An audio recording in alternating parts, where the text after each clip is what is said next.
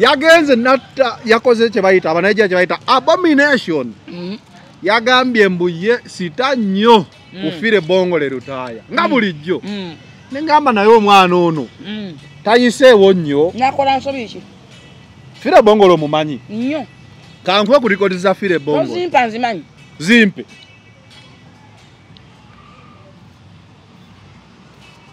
abadde yagala kuzimpa nkole ki nkulage gwowaana ndaga fire Bongole Lutaya ye musajja yekka wano twogera ku ggwanga Uganda eyali ayimbye mu kuyimba kwe ne tumuwa ennaku mu mwaka yayimba olunaku lwa sirimu erutandika nga tujjayo today is me ebiseera bye yayimbiramu ku sirimu oyo nga yakatandika yakola ekintu essaawa eno era ekizibu okukola okuvayo ne weddikira yalinga n'ogamba nze ndi mulwadde bannaaye munkoleko test oyo twogera ku fire Bongole Lutaya kambe saddaaka y'abantu bankozeseko trials twawa munafuna eddagala olwo olunaku lwa siriimu lwo twalumuwa ne tuvaawo ne tumusimbula Desemba namba bukyanzaalibwa ndowooza naawe Christmas we tutegerera ku kalenda ya Uganda nti Christmas etuuse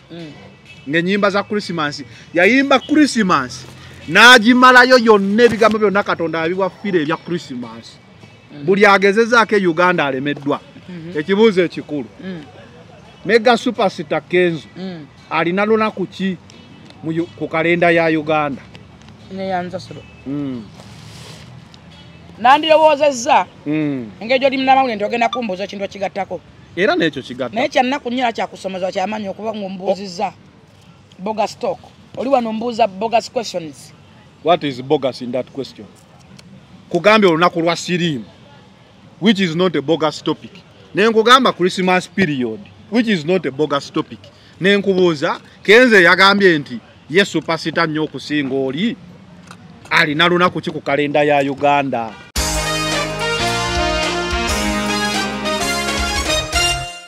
It is the final channel, be in the know, nga bulijjo tubeerawo bawa updates ez'enjawulo okusinziira ku mawulire agatambula mu ggwanga. Tubeera ne Presidential Advisor General full figure.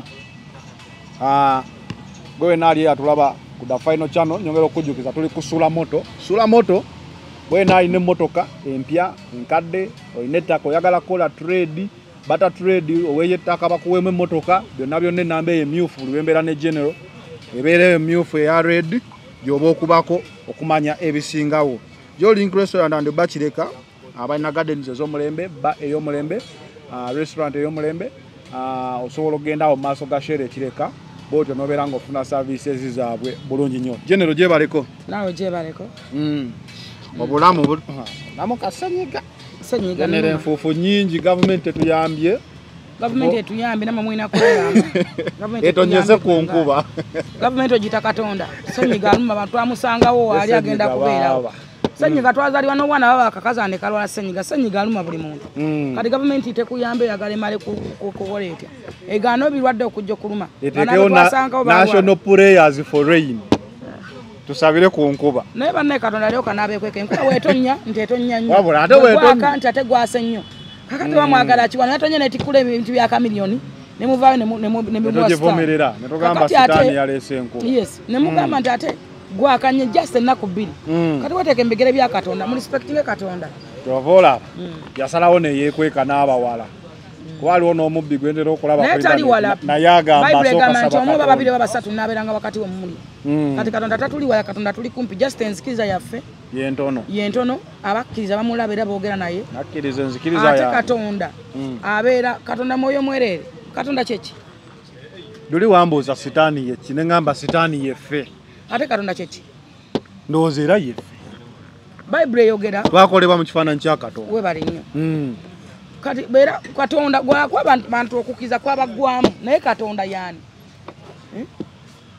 Katonda yeki Katonda yeffe njagala okutegeeza nti ebintu bya Bayibuli bye bizibu Bayibuli evaayo nekugamba nti oli mu kifaananyi kya Katonda kitegeeza nti Katonda ali mugwe kennyini so bw'otandika okumwevuma n'okumwegaana nti Katonda tetuyambe ate Katonda tatonyesezza nkuba which is obeera weevuma so tukkirize mu Katonda tumuleke akole by'alina okukola Bayibuli egamba nti byalina omukisa babakkiriza nga tebalabyeko.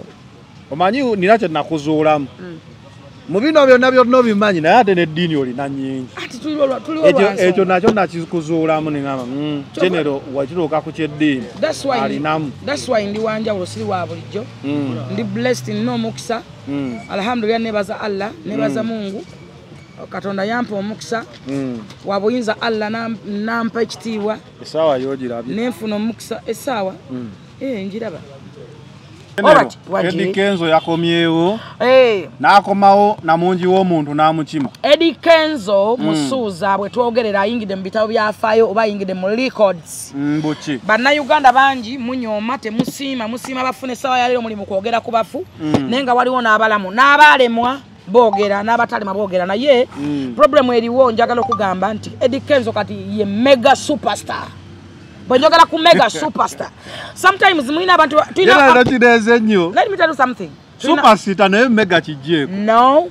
Kwekiri. Problemu ya munabagamba nti omuntu atamanyi nti tamanyi. That is one. Nalongo mpe byokunywa senyiga noma kwa mpa juice n'amazzi.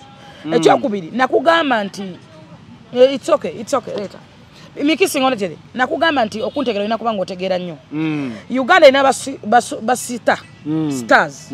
Tulina ba celebrity. What is the meaning of a celebrity? Can you osobola kunyonyola omuntu what is the meaning of a celebrity?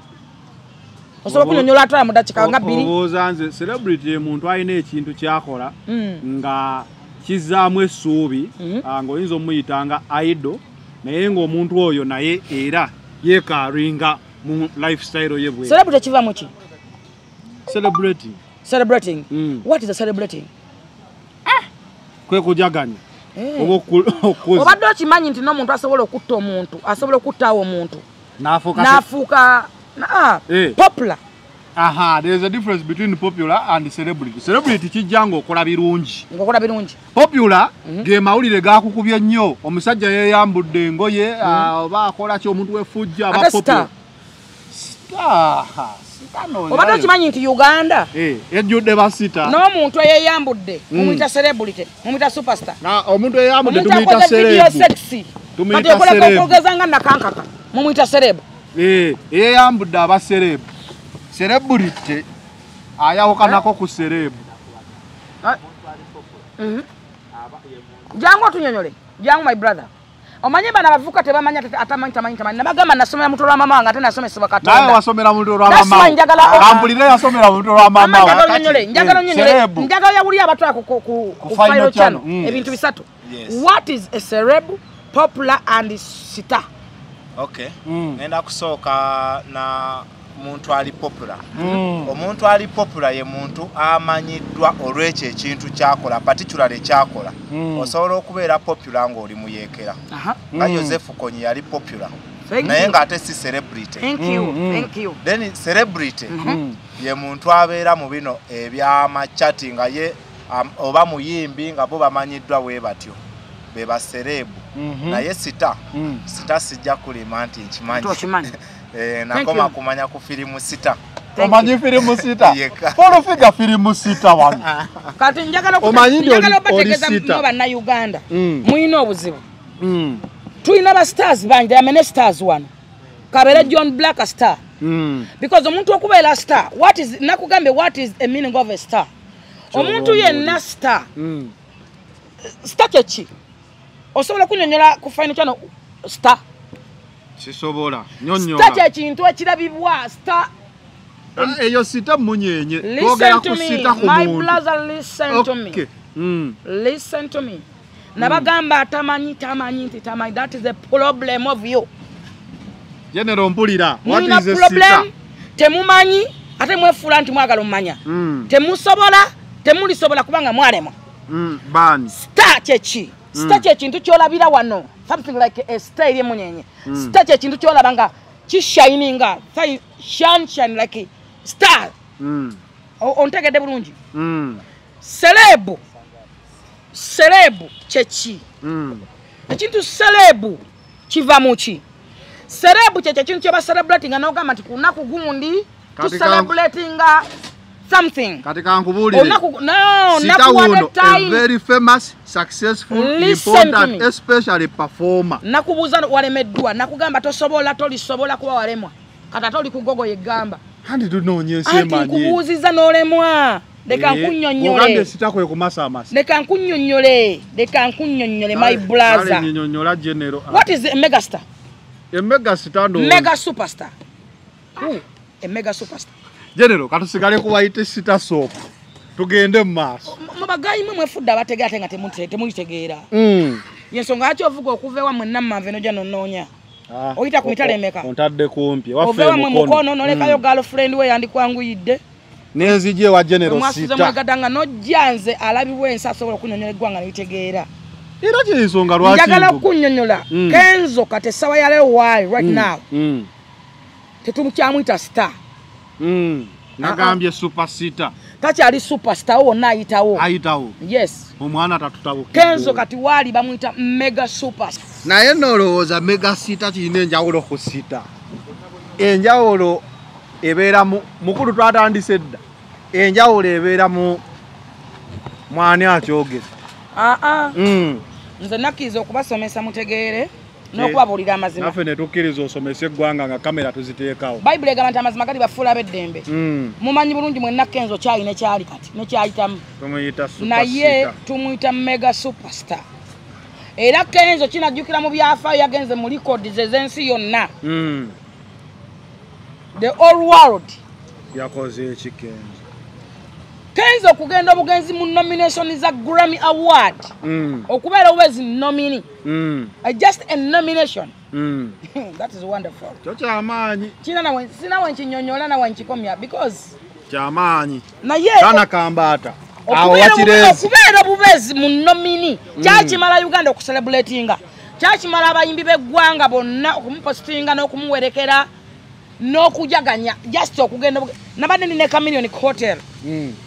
Abana agamba Kenzo ebintu byabikola nnyo mukama. Nabadde nawe kola ebibyo gwe byo bikola nani? Ndio gambye abayimbi b'eggwanga bonna. Nabadde nine Chameleon ku wali kugundi ku speaker apartment. Chameleon yangambye ekigambo eki. Chameleon celebrity. Oyo mwana waba yagenze mu Grammy Award. Yawanise mikono doctor. Respect Kenzo. Yakogedde. Nangamba sabadde wonzeka. Abadde nno muvuka wa NTV bamuta Disney oba. Ngagamba respect Kenzo. Kwa bigai yatugamba wano. Yagambe Chameleon. Nangamba Jennifer kigambo kibaita Grammy. Kibaita Grammy na Uganda basana kutega kyekizitowa. Basana kukinyonnyola. Na ye akimanyiko oba yali akiwuliddeko amanyi kizitowa. Ndeka nkunyonyola ekigambo kimutegeere. Obadde okimanyi nti Kenzo Grammy Awards zabaddemu ba Beyonce, ba Jay-Z, ba Rihanna, ba Chris Brown. Ne mu BET babeeramu. Abantu bayogerako mubawulira. Ne mu BET babeeramu. Omuntu yawangudde Kenzo mumanyi. Bagambyani omuwala we South Africa. Yani. Omumanyi. Tetumumanyi, nze simumanyi. Uganda okumanya badoma. Era balemwa. Era tebalisobola. N'omuntu yawangudde Kenzo award eyo gyajeko Kenzo. Tebamumanyi oluyimba lwangudde tebalumanyi. Nebebuuzo lwa Kenzo. Obuuzo toluyimba lwa Kenzo nga n'olulitomumanyi. Kakati mumbuli abantu bayisima bangangala basiba babologa. Bambuliyo oluyimba lwole yawangudde balumanyi. Oba luzannya. Osokonga ntomanyi lwa Kenzo. Mulisima ki lwaki mu presenting abafudde. Otugenda kutuukawo. Obadde okyannyonnyola ku bya celebrity. Njagala okutegeeza Kenzo level gy'aliko ndala. Namutadde ku superstar. Nze njagala mbabuli ebintu bino njagala okwogera eri bana Uganda. Tali ku superstar. Kenzo mega superstar. Oba oyagala oba toyagala Kenzo mega superstar. Ekyo nkikunnyonnyola. Abadde ne ba John Legends. Bana Boy. Owulira? Snoop Dogg badde okimanyi nti bakano batinga emirundi 20 omuntu akyasinza okunominatinga mu Grammy nga tawangula. Snoop Dogg. Yes. Emirundi 20 aga nenga tawangulanga. Kenzo yakatandika tumusoberayo emirundi emirala 19. Sijoka. Kana kambata wali. Nnyo. Kana kambata abantu badde bagamba. Temujja kusobola kana kambata. Ate bani abakaba. Ate kati mbadde mu kyakabira contact ziri yafunye za bali wine. Kubanga Kamilo nawe yawanise emikono n'agamba big up. Yagenda ano n'agamba big guy. Bakali yoke wa big guy nkati njogeza facts atodde big guy buli wakiwulirako na nebiyengeyenge nebijja. Nawe goyogerako njogeza facts. Ndiri yali fact. Nedda nawe. Simo kali yoke wa big guy. Big guy yale mwatali sobola atasobola ngako. Because big guy ne mu nomination za wano zino amma mpemerende. Olabe za wano wa face manzizi na award zimu nominating anga. Abologa kyoyo. Oyo ababukira tokota bagala kamu baka. Mpayo bulunda be. Superstar Kenzo. Allahu akbar. Yenero tojjamu katunkuma abantu bajaloza wamulya nnyo mu buto. Namulya nnyo butera ngenda kula ndi munaku nako wentula mugenda amani. Ati fede tugwa katunkuma. Bakuba nnyo saka malu bulya. Tumulya tugamba musawo yagana. Nabulya nnyo nabulya nali munaku nnyo nakulya mu bwavu. Nze nali munaku masiikini awedde emirimu. Sacha katonde kintu siza wendi. Fetwali n'obutula bufuna nno nga kyali. Ha! N'okufuna obutula bufune. Yalinga Mungu ngakiriza ala yamala ngakukiriza no. Lero munzikirize mmenya amateeka g'okukola tujja kulya kubanza obudde bungenzeeko. Manya abantu bagamba togoberera amateeka agaki ag'okukola. Mama oluusi abakulaba enjala ebe balume eri ate nga gwolya. Abamu bagamba nero genero abalya otunula bubi tolina zaakulya. Bankuba nnaku yaabwe tolina mmereyo. Nsobola kwatumiza mene sikutumiza toina yiyo yogera nga bakulaba toina nze nasoma amawulire toina yiyo sirya nga nkola anze sirimu na mawulire munzungira obadde okyatugamba mega superstar Kenzo nze nina ebibuuzo ebizibu ebyokubuuza naye mubadde mukayanya contact zaawa kati ate alina zaba Minaj za Chris Brown temubotoka enno awo bonna babeera wali mu BET Katonda gwe yawadde n'ennume ezala Kenzo mukama yakuwa abakono makwetta Kenzo woyo gwowaana superstar siwaana Kenzo njogeza amazima njagala okitereze bulungi Kenzo gwoyogeza amazima nti superstar mega superstar kitereze oyagala okwa nange bw'oba toyagala ngeno ononye bakafodo ng'okoyi nabo Kenzo gwowaana nti mega superstar mega otogedde bulungi yagenze natta yakoze kye bayita abanaija kye bayita abomination yagambye mbuye sita nnyo kufire Bongole Lutaya nga bulijjo nengamba naye omwana ono tayiseewo nnyo nakola nsobi ki fire Bongole omumanyi nnyo kankwe ku likodi za fire Bongole ozimpa nzimanyi zimpe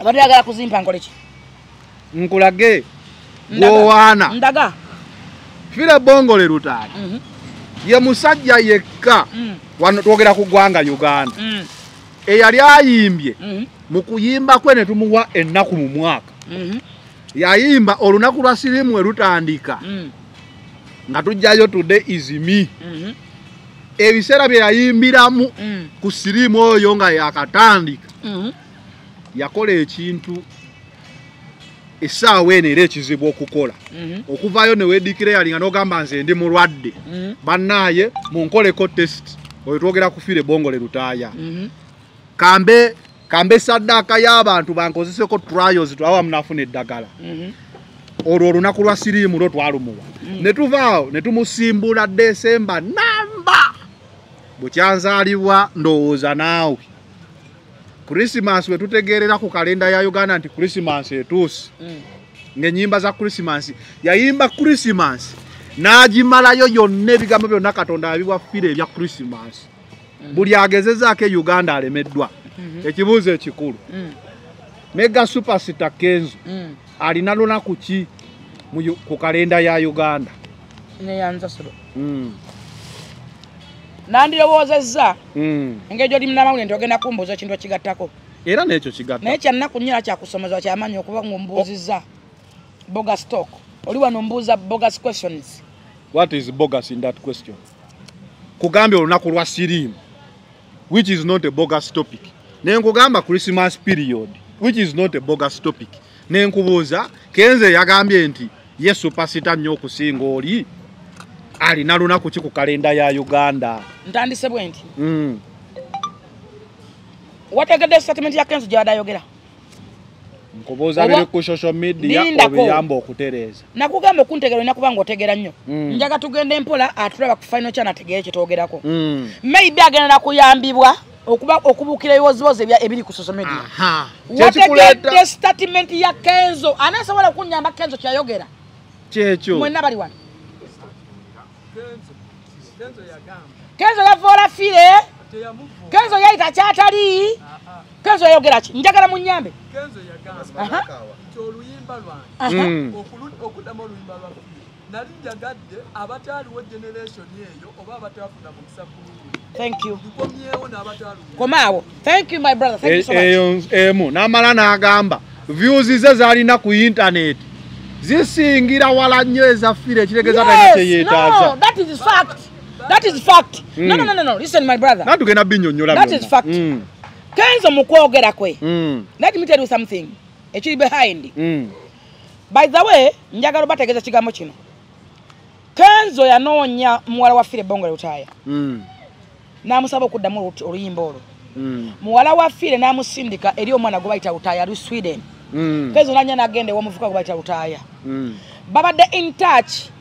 Oluyimba olwo yalukola ng'alumuweereza. Watuuse nga kyakola ng'akimuweereza ng'oli awuliramu ng'amuddamu ng'awuliramu era oluyimba yalumuweeza n'okuluta final omuntu aluta yali Lutaya tetole musonyiwa omwana wa fire Bongole ki owe Sweden Lutaya tetole n'amugamba that is a perfectly oluyimba lute yamuwa akatwa nedda sebo era ye omwana musanyufu in fact awandise oba tonawamula bawandiise yewunya n'okwewunya yes mwina mind yagamba nti fire Kenzo yandimbira da ebintu fire yayimba ulama please my brother eno generation eriko fire yayimba tewali ona WhatsApp tewali on TikTok tewali ona ki nebivuga bikyuka owulya mukwano ensi yeko mukula buli kintu kijja nakikyuka you got me kati gwalagala Kenzo akubira mu bazi fire yayimbiramu oba afuna doboze lya fire never because ono Kenzo not fire oba ntegedde bulungi era nabali tusomira njagala nti bategeza kyokubiri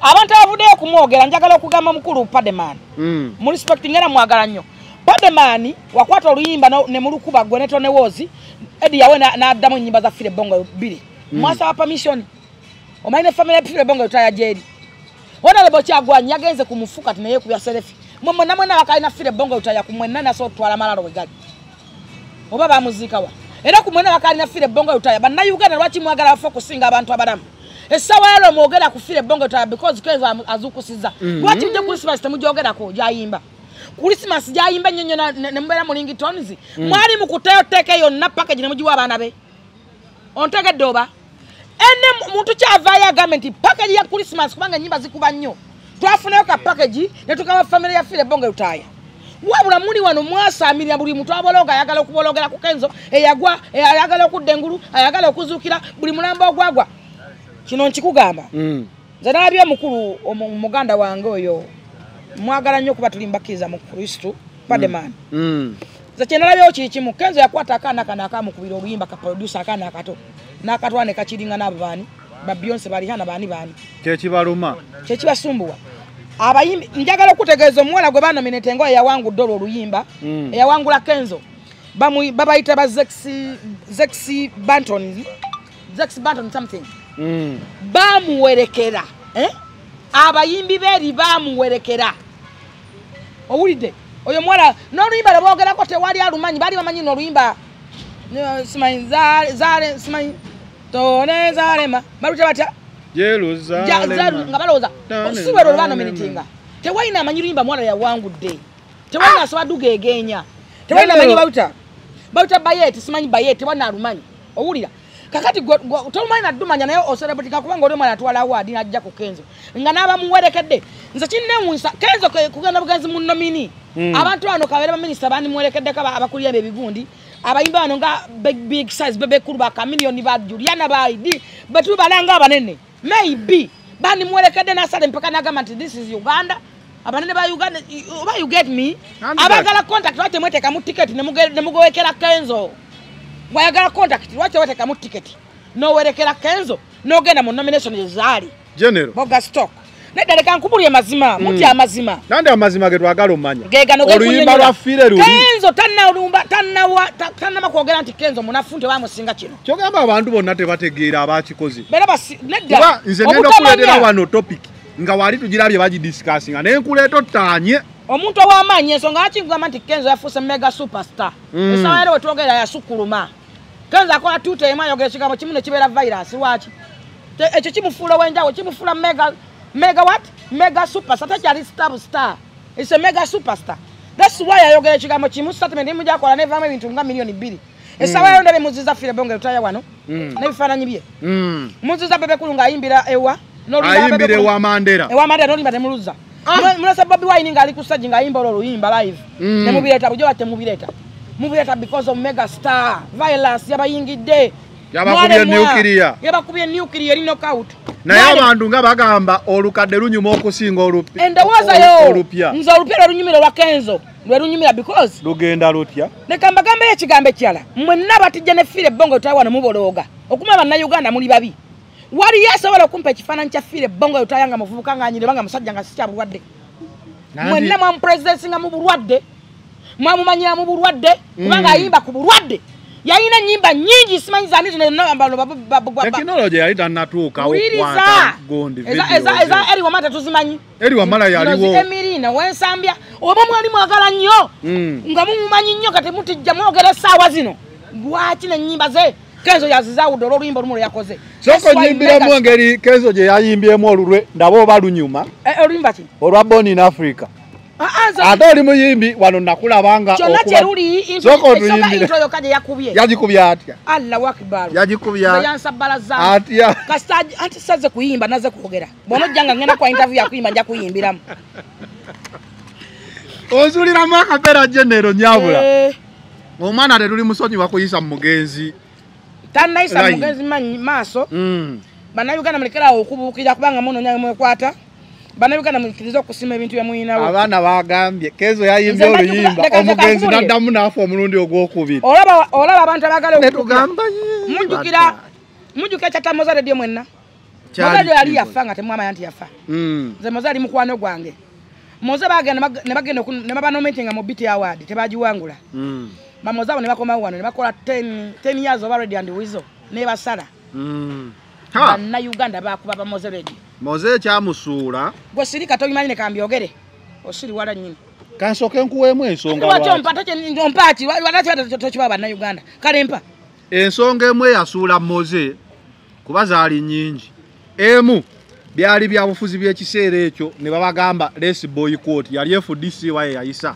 lonchi yaabwe eyo neesala bulungi nnyo ng'abantu banyiivu ebya politics then ekirala ndowooza oba politics we yamunyiiza n'afuna obusungu ng'omuntu nga tempa ze zaakamangu awo wava obuzibu bwa redio Moza Radio butawangula BT Award si kyo kyamusuula kyali byabufuzi tekyali byabufuzi wamma tekyali kyabufuzi kuno muvuka abolooga ki ate ekyo kye kyamusuula kyekyamutta bujja manya ngo muvuka onategeera Kenzo kyogamba Kenzo butawangula mujjukira kusoya Kenzo ya Stalosi bwe yamusaana ne bamuyimbirira byali byabufuzi hunabologa ki ombooze za redio kiki yatandikira fikifa mayiga gyatakubanirwa gwanga mujjukira erugogo byali byabufuzi mujjukira soya palaso soma gyetwenda byaffe ne famire byali byabufuzi muvuga kwa sirikangako obwolumu nze nkubuulidde ensonga zezo era bagenda kuwandiiko sirikangako towulirangako nga bagamba boycott Radio and Weasel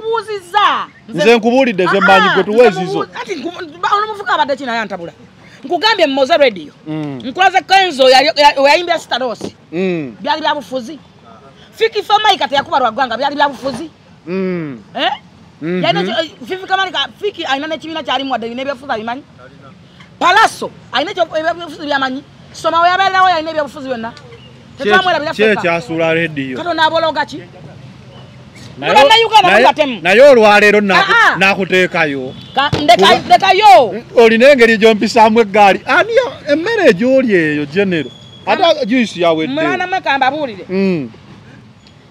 mubadde mumanyi award gye bayita Golden Boy of Africa ya Prince Job Paul Kafeero mwani muzemu kujogerako ne kafero mwamu za wadi zikyaliwo ezo banama ule mwata kafero mwabya ne mumukwa nawe mugamba nti ebisigala by'abafu tubisanze mu nyumba y'Isomanya by'abafu aga Katonda ali mugulu kafero yakala yajja okukalenda nanonya misachi nga agambe kigambo kimu misachi njagala kufa misachi njagala kufa misachi njagala kwetta misachi natandika okukwata kafero natandika okusona nga baswa kutandeki natandika omugamba nga bigambo bimuzama nga kafero ayagala kufa kafero ayina sho mu America nagisazaamu nadda nga bagenze okwaza ennyumba ye kafero ayina omukazi bamuyitanga Grace Mukanga kati nze Mukanga yali mukwano gwange era je nasanga nga kafero sasa ali fala nga ndi mutoto general waliko fala kati kafero anda ayimba oluyimba bisigale by'abafu oluyimba labagamba tigana mavivi kwenfuka midenda nyina gwe nini byonna oba mwena mulumanyira eddame lya kafero kasaya malo okuuta kafero yasaba kintu kimu kufa kafero bamugana wala yakwatanga endeku bwati nakola bwati kafero atuka mu ddwaliro n'ateekako amacupa n'agejjako ng'ayagala kufa nga ye ayagala kintu kimu kufa bannamawulire yes ebiseera social media teyali nnyo teyali mbinga bwe papa lwakolera tetumayina yibula gyada yakolako simanyi ddawala tetumayina sijja yamukuba kafero nadde essaawa eno taddayo buzi kuba social media ennaku zino ng'ate yo nkambwe nnyo weebeeyo yamutta kaakati oyo mwana Kenzo temugenda musobola bakimuyita mega superstar Kenzo mwamukubako ne mulangira ebisiyaga entabo yali ya Good Life bali bagala igate ku Good Life n'agaana awulira bulungi kyekyaleeteyo emboozi yali manager wa Good Life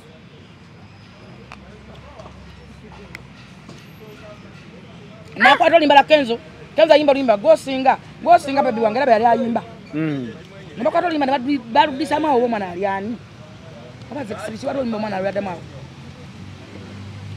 manager wa Good Life yagamba Kenzo nti yagala n'abasanga ku kilabu yakala kimaze mu limba amuga fuli mikwano gyo bw'otulaba ng'ayitanga wali tetumanyira nga tetusembereranga manager wa Good Life ote yali jefu kiwa nze simanyi bajja kuwandiika wa teyakoma awo Kenzo ava yakuba limba kyawo olwakwala ennyo nategedde onnimba Kenzo mumulaba oyo kamba jjukiza ekigambo kyala kimu nansonyi okudde mabega Kenzo yagendako mu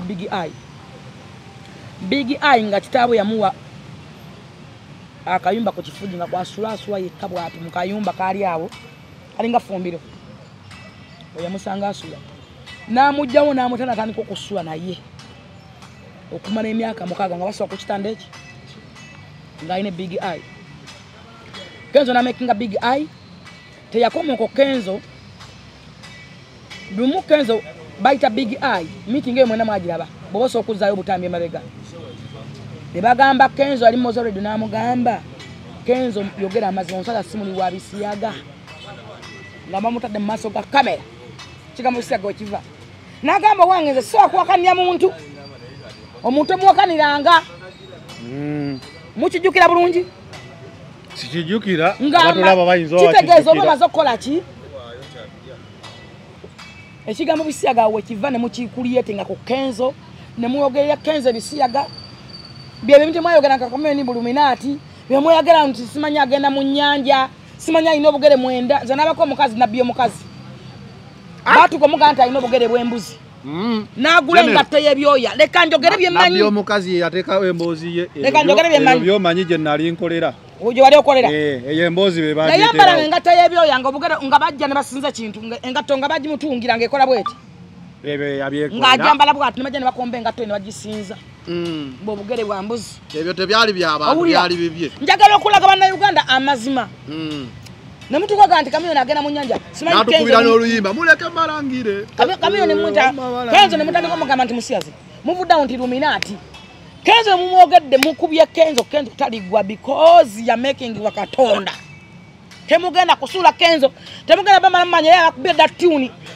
sample za tune abakubye tune bisamu Allahu akbar kuya tune bisamu bisamu enseka kase Kenzo abakubye mugana buli muntu agenda jiwulira mu nnyo abaana bagambye nga kuludde mu nnyo yakubye tune ya Born in Africa yagisabudde Yagikubye. Yo yagikubye boni na firi. Lwaki esaawa zino ngamba nti fire yasinga nga tebamwagalako ama boyfriend how are you?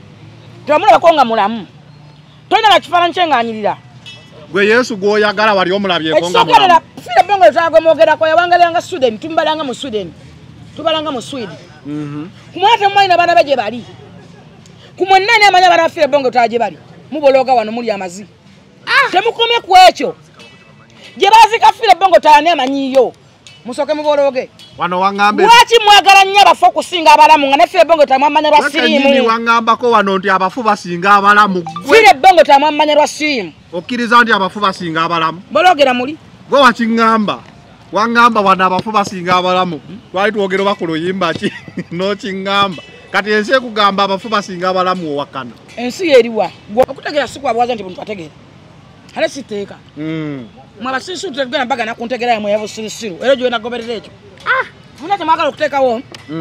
Muteregasa z'abantu, mukuleetingawo akabozi gammwe, mukuleetingawo embeera nga mwakuleetingako Kenzo ebintu. Era abantu badde bavunaana Kenzo okutta legase ya fire. Bonga baani? Bonga abawagizi b'omugenzi. Mwamuwagirako ddi? Ye buli Krisimansi n'olunaku lwa siriimu. Nolaba ekiwulenge kino. Mwamuwagirako ddi? Njagala okutegeeza fire Bongole Lutaya ne Sweden buli mwaka bakola ekijjukizo ne bajaguza. Wali ekijjukizo za fire Bongole Lutaya yawangalira. Wano mu Uganda ani celebrating fire Bongole Lutaya. Wano mu Uganda. Ani alagenze ku malalo ge. Ani amanya bana ba fire Bongole Lutaya bali. Musoke mubologe. Mumanyira aba. Tolina kyongamba nja kuba jolo yegwe. Sira naganga. Naganga teryayinya lya kafeero. Jero lennyini. Hali nange neddira nkima. Naye kankubuuza. Kenzo ne fire ani asinga? Kyebandisusa kumbuuza notabologa. Nandi kati nkibuuziza ate tugenda kola show dakiika emu.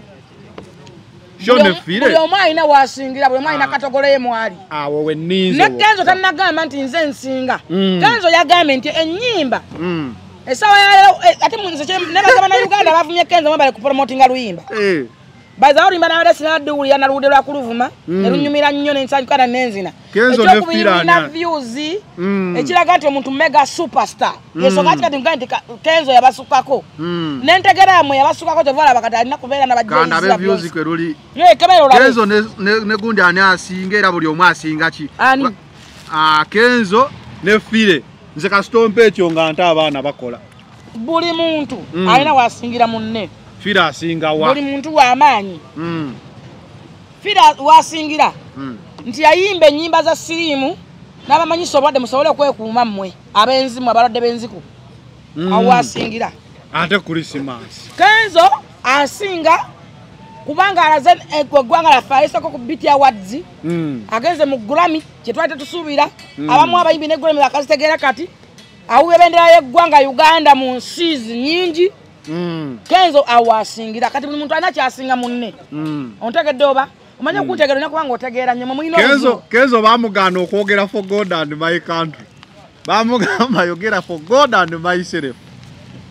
Kati obusirusiru nakugamba okutegeera siteka ate si kwabuwaze. Omusirusiru agenda kusigala nga kati kankubuye ne Yesu yasisinkana basirusiru baali bangi. Era bamulemera kati batabauta Kenzo.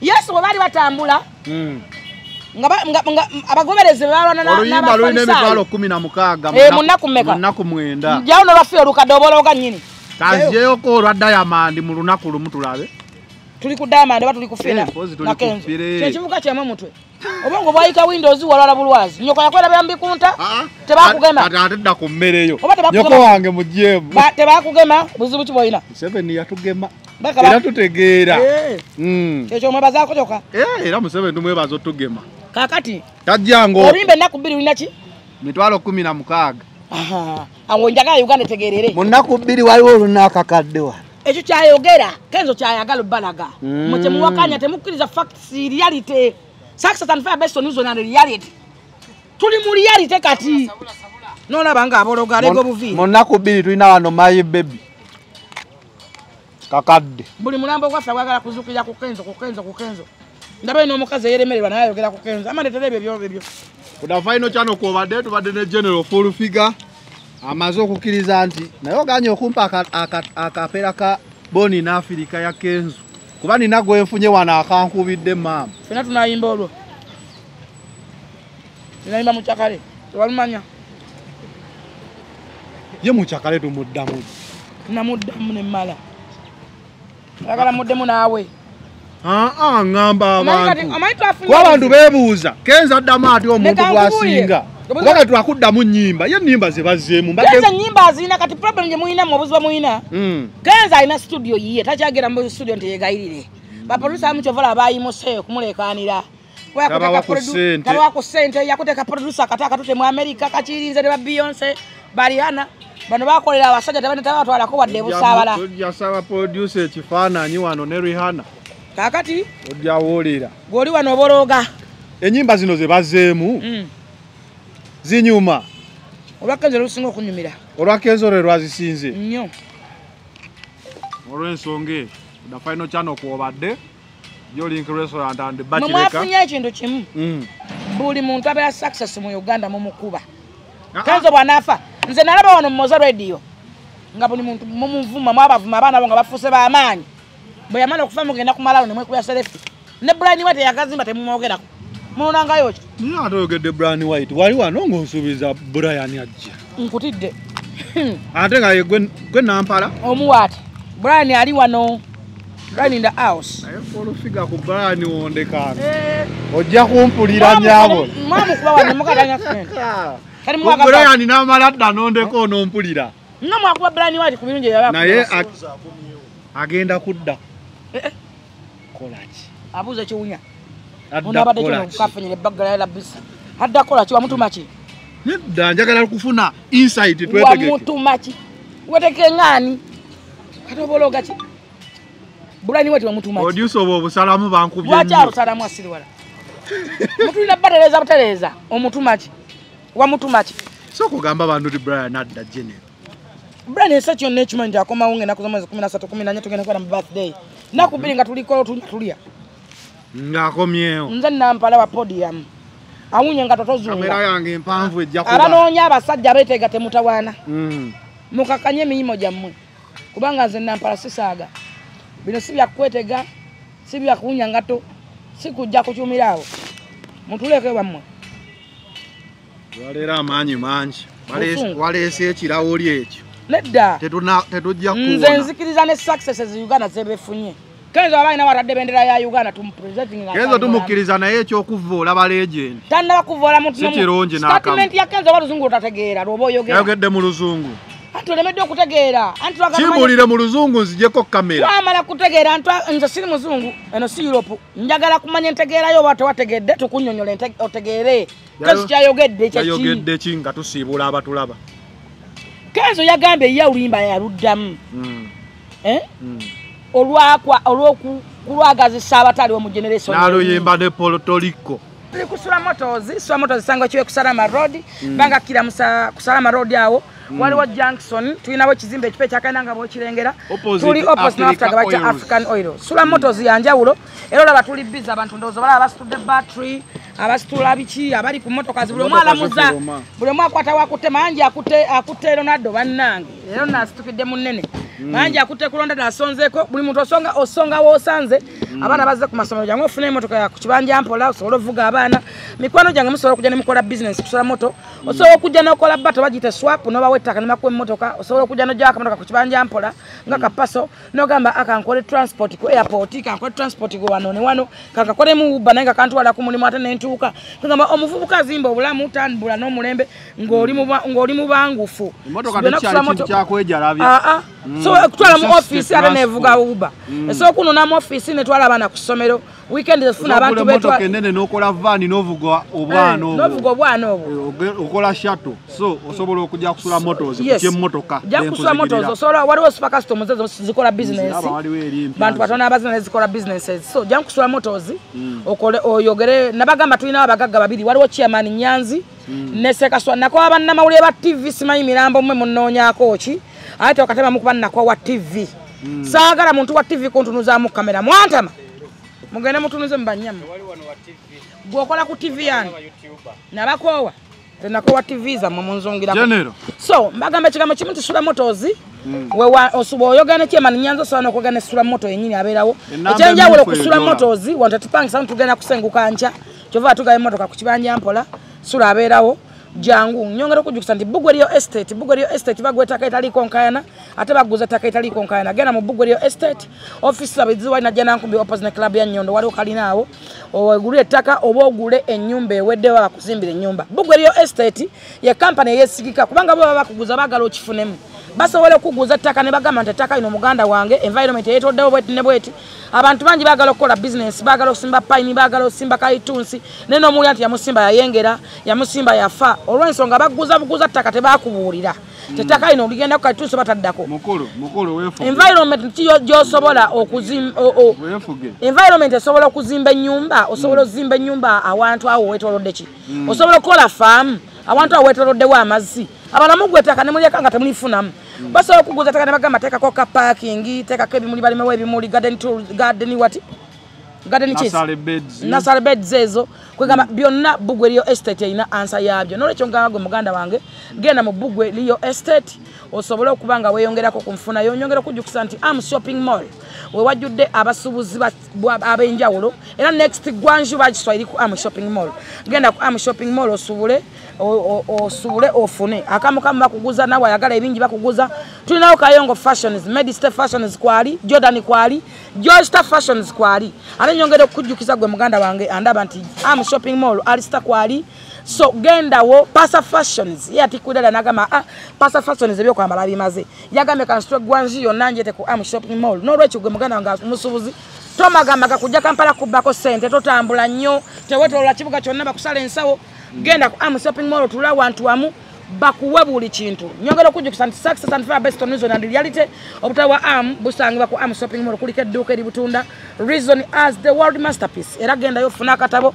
ebintu ebiriko brand za zonna amazzi nywa view natural mineral water katanyonta nyongera okujjukisa nti hotel Dinner Foods esangwa ku shopping mall ayagala emmere ayagala delivery egenda ku shopping mall ofune Dinner Foods tulinawo pizza buli Friday ogulemu ofuna 2 ate gwe muganda wange ndaba ngamba ntigenda mu Palm Villas ogula ennyumba y'ekyoto kyo osobola ogula plot n'olinda n'ozimba oba genda ku www.com olabe ku nnyumba ze twogerako nagamba nti Uganda esinga Bulaaya wadde owakana era nkugamba ekigambo kimu nti Gandhi Hardware World basangibwa Ntinda batunda eminyolo